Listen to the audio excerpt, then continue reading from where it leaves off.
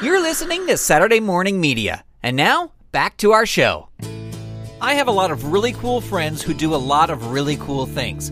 I wanted to make it a goal to sit down with these friends and spend about 15 minutes or so getting to know them better and find out about their past, present, and their future. The result is this show.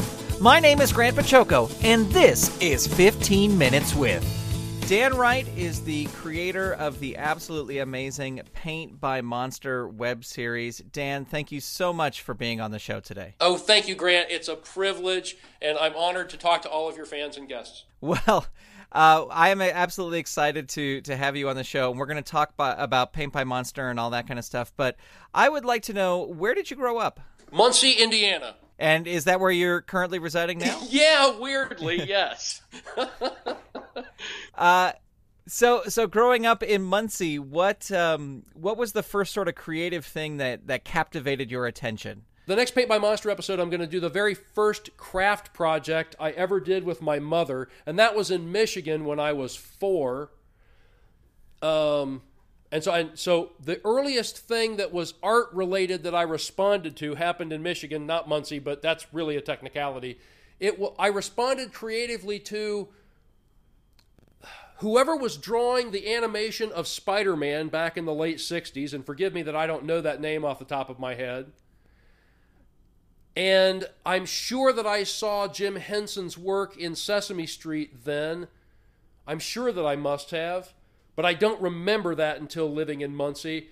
Also, I responded very early to the Berenstain Bears. It was the very first book I remember ever learning to read was the Berenstain Bears Go on Vacation.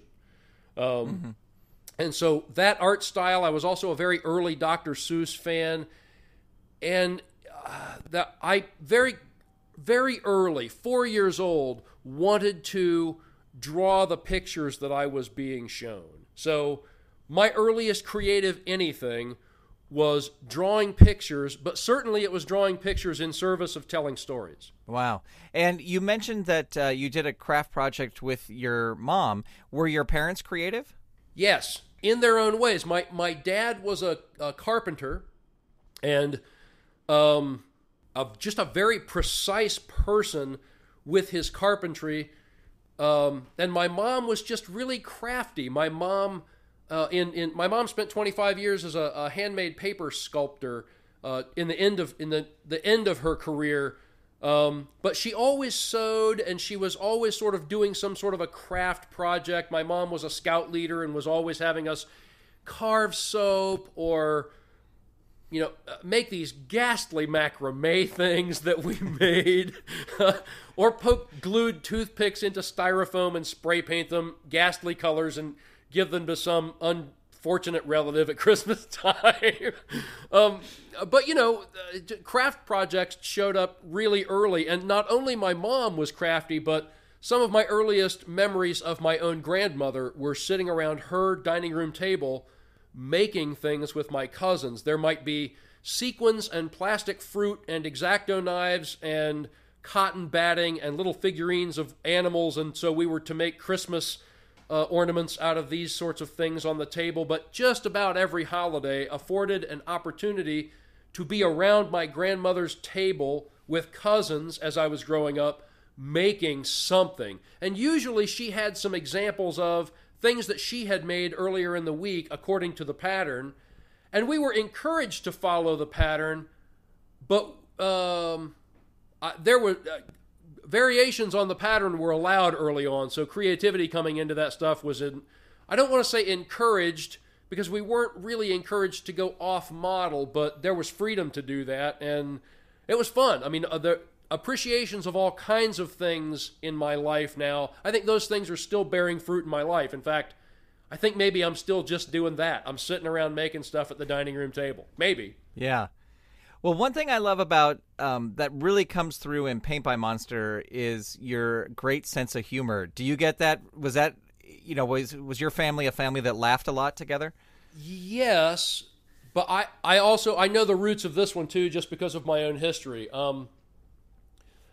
By the time I was in the first grade, because we often would come home to Muncie to visit, and then we moved to Muncie, we were often over at my grandmother's house. My parents and I'm an only child, and I had a dear uncle whom I loved, who was only like 18 years older than I am, who had an extensive collection of George Carlin albums. And so by the time I was in the first grade, I had the Class Clown album just completely memorized, every line for line, pauses, inflections, all the tonality. And it was pretty important to hear him say things that got a laugh. And so surely there were other things that showed up that, were also formative for comedy, but I would say that George Carlin's work early in my own life was the nuclear explosion for all of my comedic appreciation through the years. It started there. Going through school, like elementary school, junior high, and that stuff, were you still doing art? Yeah, I was. I was always drawing. I made a connection with drawing really early on in life. I could draw three-dimensional ideas by the time I was in the first or second grade, and had a pretty decent grasp of anatomy by the time I was 16. When I was in high school, from all 4 years of high school, I made the weekly drive. It's an hour drive from Muncie to Indianapolis to go to John Herron Art School in Indianapolis. They had Saturday classes where students could come and participate in art classes. And most of the things I did, I took an animation class, but we didn't animate. The really helpful classes were the 2 solid years of figure drawing. Just 3-second poses, 5-second poses, 15-second poses, half an hour poses, which, once you have a concept, I had an early concept of gesture drawing as a useful way to get to representing form in space by the time I was 16, 17 years old. So drawing well, I knew I was aiming myself at drawing, and really considered drawing meant something to me really early on. So all of the things that I was doing, I say that, and yet, like, at the same time, I was always the MC of all of the shows in middle school.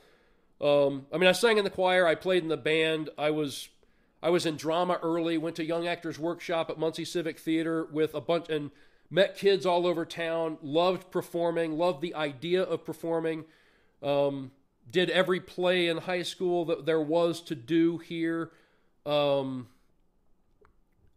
the lead role in a number of those things, sang and danced and did all that kind of performing stuff. Like, music was an early appreciation as well. Like, I played trumpet and then French horn in high school. And after high school was sort of done, like, chicks dig guys who play guitar, not French horn. So, I'll learn how to play guitar, because you can't sing and play French horn either, but you can sing and play guitar. So, anyway, all of the performing, all of the creative everything,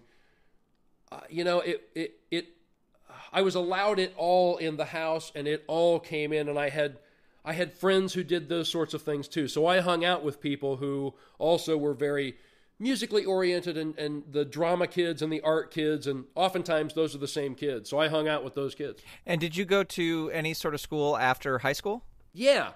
I spent 3 years in the Army. I spent 3 years on active duty. When I came home from active duty, I went to art school for a year and a half. I went to John Herron for a year and a half. But I was married and had kids at that point, so like I disenrolled in the GI Bill because I needed the money to support my family, and then didn't really have money for college, so I probably didn't think that through well. So no, I didn't finish college. I came out and immediately went to work at a vinyl graphic sign shop, but really have had sort of a fun kind of bounce along career as I've gone. And I'm pretty happy that, like, I think had I gotten really, really good at anything, I think I'd have stayed doing that. And so I'm happy for the exploration that I've gotten to do in my career, because, I draw well enough. And I think I can write a joke well enough, But those things have sort of, as I've gone and as I've explored and as I've made at least enough money to indulge my artistic and creative explorations, have just been able to, okay, I wonder what it would be like to go over there and do that. So I'll go do that for a while. And like Paint by Monster it's the perfect storm. This is the perfect sandbox of all of the stuff that I've ever liked to do. So, like, no, I get to do it all here. I can draw. This gives me a format to draw or talk about typography, but it also, I can perform and I can animate and do the, even all of the, it's not really part of the show other than every single scene is a special effect. Like, I sort of like working in After Effects. I like even the editing. I like all of the stuff that I get to do in the production of Paint by Monster. It's loads of fun. Yeah, well, I definitely want to talk about Paint by Monster, and because when I stumbled across it, it just blew my mind. It was so great and so fantastic. But kind of before Paint by Monster, I want to talk about you've done a series of commercials that involved puppets as well. And how did you you have kind of a funny story about this, how you got into puppetry, but how did you start doing these commercials and using puppets in those commercials? I am still doing these commercials for the company is Wings, etc. If it's not wrong for me to say, I am grateful to them. After I did I'll go back to I was a nationally syndicated cartoonist for 5 years with Kingfisher Syndicate out of New York. When I brought that strip to an end, within the year of ending that strip, I was contacted by someone who asked me to come and be sort of a art gun for hire, and produce a cartoon strip called Russell the Leaf. And we met a few times, and at first I said no, I wasn't interested in the job. Eventually I said yes, and the person who I was working with in these conversations has wound up becoming one of my deepest friendships in my whole life, Dave Ponce. And he and I did Russell the Leaf together and just loved each other quick and early, and just, wow, he's funny, and we enjoyed being together and writing together. And so at the last 6 months of that or so, I started animating, and then Russell the Leaf came to an end. Dave was gone at that point, and the people who were funding that wanted to take their marketing money in a different direction, which was so fine. We got to say a bunch of stuff with Russell. It was really fun, and I see their work and think they're just wonderful people. Anyway, Dave came out of a background of restaurant advertising and had an understanding of... Dave was the marketing director for Ritter's Frozen Custard for about 15 years. And so he understood restaurants at the operational level. And Dave is also the sort of a man who does his homework really, really well. So he began to do some work with Wings, etc., headquartered out of the northern part of Indiana. And he came to me one day. I had begun to do some illustration work for them, and just knick-knacky odds and ends things, whatever, pickup work, whatever Dave had. Because Dave knew, like, okay, I'm doing whatever work comes my way at this point, which is fine. I mean, there's enough illustration here work, and I had done some other animation things, and had no idea what I was doing next, but was making it just fine. And Dave came to me one day and said, "Listen, the Wings, etc. guys have decided that they would like to do." They have been spending money on TV, but they're not happy with what their TV is, and they want to know what maybe else could be done. What can we do? Like for TV, yeah. So it's thinking in 30-second, terms of, because that's the length of a TV commercial. And okay, what can we do? Well, okay, now you have the problem. I've given you enough of the. So puppetry came to me as a result of. For the 2 or 3 days that we sat around and asked these questions and thought about that, what can we do that would be more sticky, that represents the brand culture of who these guys are? And really, that some of those comedic answers to me come when you are more selfish with the thing that you're looking for. And so to me, I ask myself, well, what do I want to watch on TV? What's entertaining to me about who these people are? Or I don't care if it's about them or not. What's entertaining to me? And the answer to that question was, I just want to see a couple of hillbilly chickens sitting at a bar and bitching about life. That's all I really want to see. And I mean, I want it to be real hillbilly kind of complaints and griping, So make it fun, make it interesting and just wrong.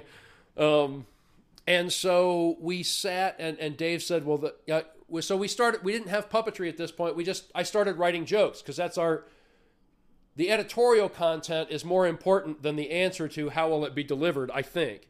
So we just started writing. And the very first joke I wrote was two chickens sitting at the bar, and the first chicken says to the other one, "So she just packed up and left you, huh?" And the other chicken says, "Yeah." The first chicken says, "Did she go to her mama's?" And the bigger chicken says, "No, she moved in with him." And yeah, and damn, I know. "What are you going to do?" says the first chicken.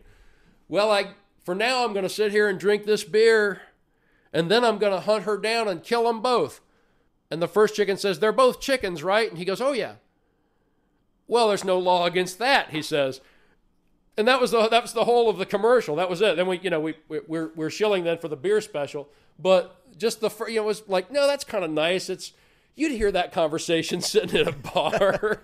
That kind of works. And so I wrote, I don't know, I think we wrote about 7 jokes. And so Dave said, "Well, what, are you thinking animation? What are you thinking?" I said, "No, I've already done animation now, and it's really labor intensive. I want the juice of animation without the labor of animation. So how are we going to do that?" I'm like, "Well, I think maybe let's think about puppetry." And he said, Can you do that?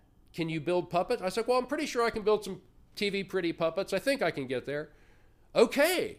All right. Well, yes, let's do it in puppetry." So I came home and I built the first, I built some things as Christmas presents before, and I felt like my wife is just a first-rate seamstress. I knew we were going to do this would be sewn puppets, and my wife designs wedding gowns and sews them. She's amazing. And so, I was pretty sure I could build the foam skeleton of the puppet. So in the third chicken, I got there. And so the third and the fourth chicken are the chickens that I've been using since then for Wings Etc. commercials. Well, I'll put a link in the description for this episode, but I highly recommend people go check out these commercials because they're so funny, and I will just sit and watch one after another because they're really hilarious and they're a lot of fun. And I don't think there's a Wings Etc. anywhere near me, but I definitely want to go there because of these commercials. As we get into Paint by Monster, how did the creation of Easel Monster come about? Because, and the reason I ask this is I know that there is a video online that I think predates Paint by Monster, which is Easel Monster heckling trick-or-treaters as they come to the front door. So how did Easel Monster come about? He was always designed with the idea that I would draw in him. I wanted a puppet that I could perform in that was mine. It was a joke in the house that I created the chicken puppets to be prostitutes. They're like, no, these guys are here to make money. They only exist to make me a living. That's it. But I also wanted a playground that I could go and play in, that I could perform with and in. Because, shooting video, that can be anything now. Because I was also sort of doing that in the puppetry. That kind of thinking came into what we were doing too.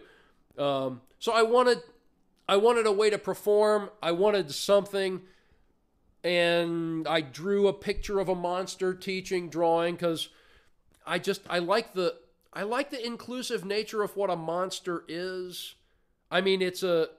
It's like a happy face. It can just so immediately represent everybody. Anybody can emote through something like that. I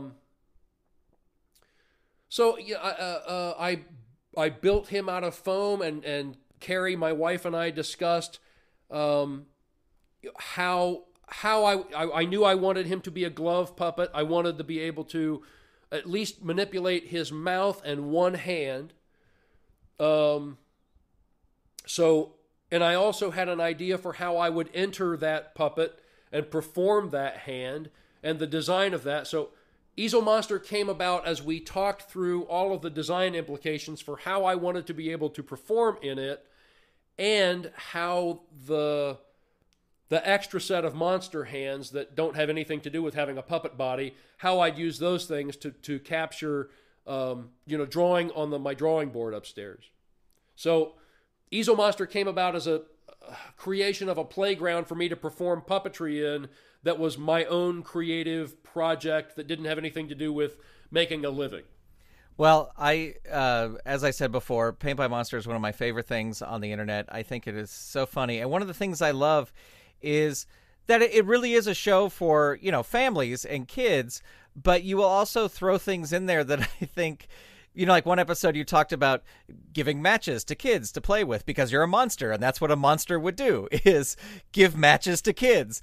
And, what I love is just sort of the freedom of there's no censors telling you like, oh, no, you can't say that you're going to give matches to kids but it's funny, like it's really hilarious. And that's one of the things I love about the show. It's a conversation that I have with myself and with my wife, because there are... Like, I have friends that have not let their youngest children watch the copying and stealing episode because there's a bare-chested woman represented in art on that. And, I've had church friends ask me the question, like, well, how do you deal with, nudity in art and those kinds of things? Like, listen, if I were to take your first grade class to the museum and we pass a booby and the art happens to be fantastic and we better talk about that, we're going to stop and talk about that. I am not freaked out by the human body. And especially represented in art. In fact, like, there's an artist in the UK whose name is Chris O'Philly. And he did a piece called Pimpin' Ain't Easy that is just masterful piece of art. It's a huge phallus and testicles, okay, with a smiley face on it. And all of these glued on what look to be bottom halves of pornographic women with pimp heads right in the middle, so that they look like angel wings surrounding these heads of pimps. And in the bottom, hanging off of this thing, he's carved elephant poop that says, "Pimpin' ain't easy," in 3 different pieces of elephant poop. And it's just so amazing. It's perfect. And I told Carrie I was like, I want to show this on Paint by Monster so bad I can't stand it. And she keeps telling me, no, you better not. Don't do that. So there is a line, I guess, that so there is, and so far I've not crossed that. And I don't care to work blue. I don't want Easel Monster to have a potty mouth. That's me. It's not a... I've seen those crank yanker things that sometimes I think those things are just hilariously funny, or can be, but nah, I want it to be family friendly, but I also want it to be art free. And as you said, uncensored. And it's okay to me if art is a little dangerous sometimes. And, I like some of the mean attitudes toward children that I think show up in some of the songs. Like, I want Easel Monster to have that. I think that's fun. It's fun for kids. Adults can be so politically correct, but kids still identify with mean, and mean is funny. Well, and that's I'm glad you brought up the songs, because I wanted to talk about that too. It seems that just about every single episode of Paint by Monster has like original song. And I think it's so great that you're working music into this. It's not only just art, but you have a song every episode. Thanks. Yeah, I'm trying. I think that's one of the... last year was my launch year, and then from March through September of this year, I had a 7-month birthday. I turned 50, and so I'm going to do the stuff I have to do, but I'm going to read some books and goof off. And so I did. I had a 7-month sabbatical on my birthday this year. It was fantastic. But it also was an opportunity to look backward and take a distance view of the work. And I think it's about 80% of the way there in terms of what the content of the show is. I think it could be really, really tightened up. And I think 7 minutes is a better length than some of the more meandering things for now. But when I try to, what are the components of the show? This equals a Paint by Monster episode, and if this doesn't have this, it's not really satisfying. And the songs seem to be one of those. No, without a song, it just sort of feels like you've not given something that you ought to have given. So, plus I like them, and I think that way. So, try to put a song in. In fact, when you phoned, I'm working on the song for this next episode, right? Just as you phoned. Yeah. Well, I don't mean to take you away from that because it's one of my favorite parts. No, goodness, no. Yeah, the songs are just absolutely fantastic. And as we wrap up here, I do want to ask one more question. And you kind of touched on this before about the special effects. Each episode of Paint by Monster, I mean, you're working, with a puppet against a green screen, but you're also working in miniature. You're also working with other green screen elements. The set that you have for Easel Monster to sit in is just absolutely amazing. And I know you kind of mentioned you like the special effects, but man, I would just love you to talk more about the kind of stuff that goes into a Paint by Monster episode. Well, just about everything that shows up on the screen is at least 3 layers deep. I mean, there's puppetry footage.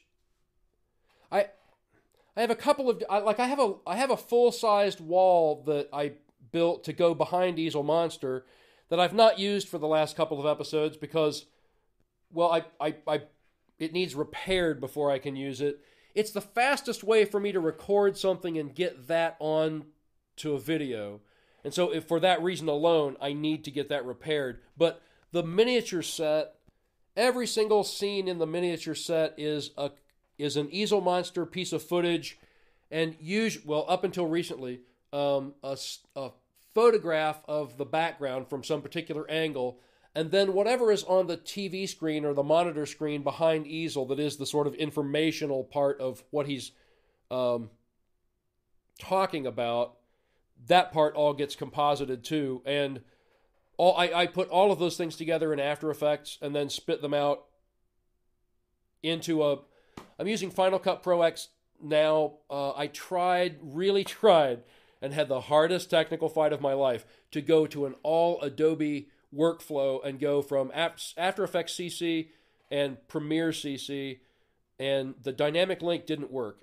And I'm using a Mac Pro. It's an amazingly fast tool. It's like owning an Olympic level weightlifter and ballet dancer all at the same time. It's so precise and so powerful. It's amazing. But the Premiere workflow did not work for me. I wish it had. But the moment I went to Final Cut, the very first day I bought Final Cut and loaded it on the machine, it behaved exactly, it anticipated what I wanted to do. And I walked downstairs in tears and I said, oh, it worked exactly the way it's supposed to work, honey. So every Easel Monster shot is at least 3. But if there's animation going on the screen behind Easel Monster, then I'm doing those things too. And I'm using After Effects to do all that stuff. And Photoshop. I mean, but yeah. I happened to think the other day, man, I've been using Photoshop for 25 years. Wow. I was using Photoshop the first year it had layers.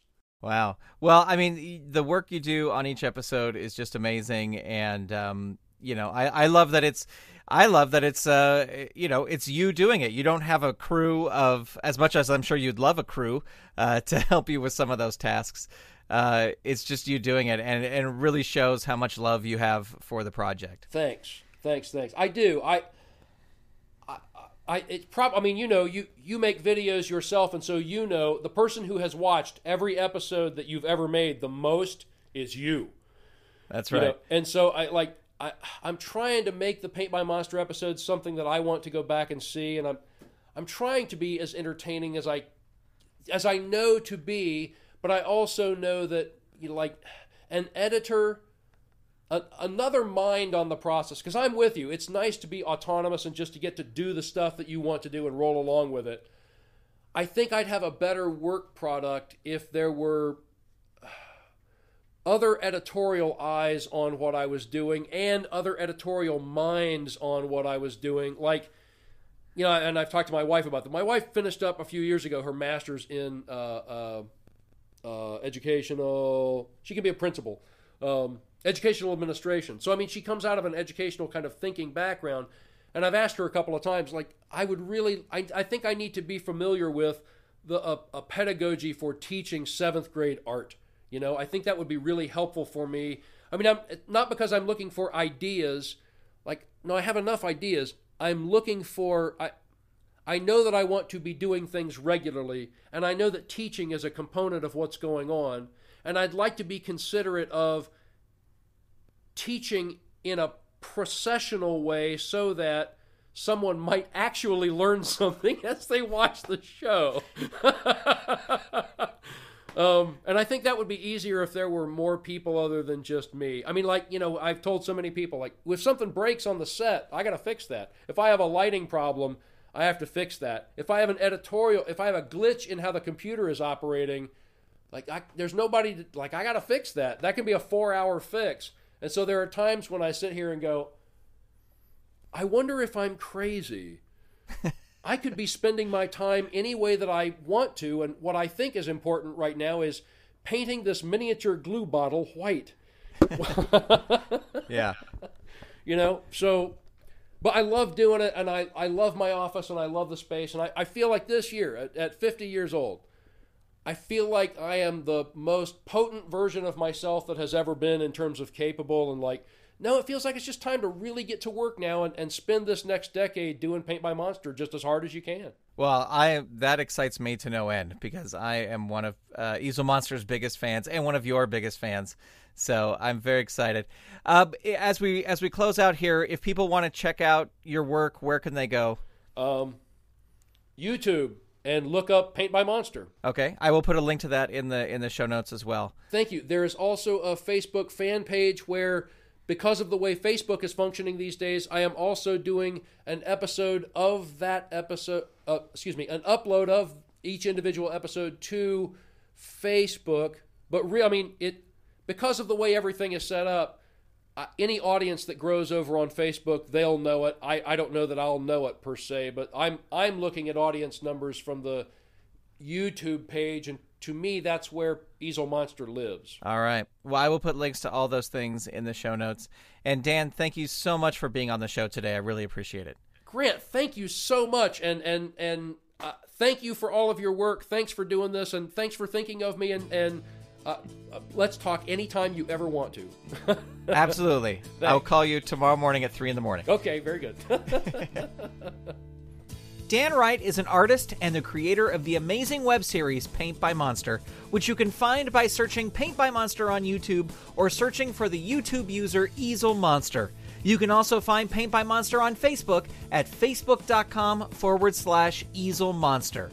15 Minutes With on the GrantCast is a production of Saturday Morning Media and made possible by the Saturday Morning Media Patreon patrons who've gone to patreon.com/Saturday Morning Media and set up a monthly donation for as little as $1 a month.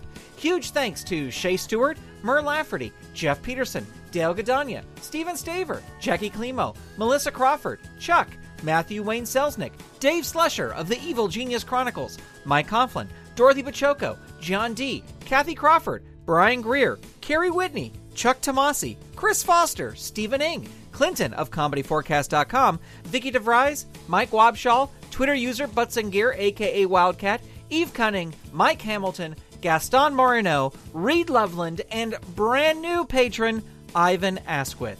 If you'd like to support this show and the other fun content from Saturday Morning Media, become a patron. Head on over to patreon.com/Saturday Morning Media and set up your monthly donation today. You can also tell a friend about the show or leave the show a review on iTunes. And while you're over there in iTunes, be sure to click that subscribe button. That way you will get episodes the moment they are delivered. If you have feedback for the show, you can send it to me directly at grant@throwingtoasters.com or get in touch via Twitter, where my username is ToasterBoy. Thank you for tuning in. I'll talk to you next time. The GrantCast is copyright 2016 Saturday Morning Media, Grant Baciocco, executive producer, all rights reserved. www.saturdaymorningmedia.com. You've been listening to Saturday Morning Media. Stay tuned. We'll be right back.